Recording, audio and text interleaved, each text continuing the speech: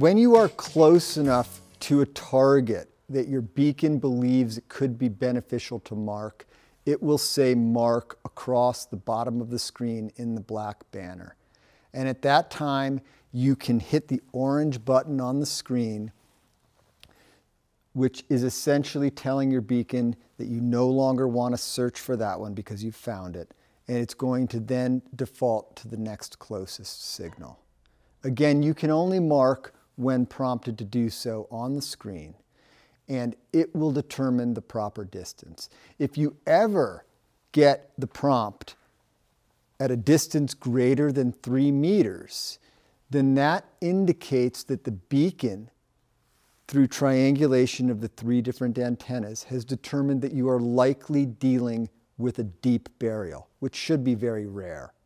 So again, normally you will not see the prompt until you are within 3 meters in find search mode, but the beacon may give you that prompt in as far away as 6 meters, which should be a red flag for you that you're probably dealing with a deep burial. And now I'm going to show you what that would look like on the screen.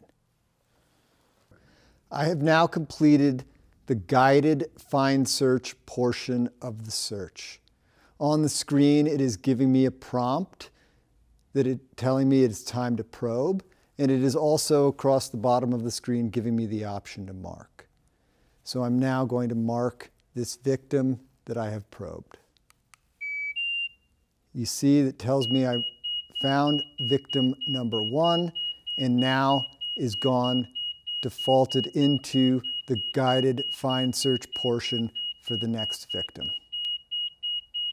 During guided find search, the arrow is telling you which direction to go to, and with this compass bearing icon, it's also ensuring that you're moving in the proper directions on the fixed axes that you are supposed to move in.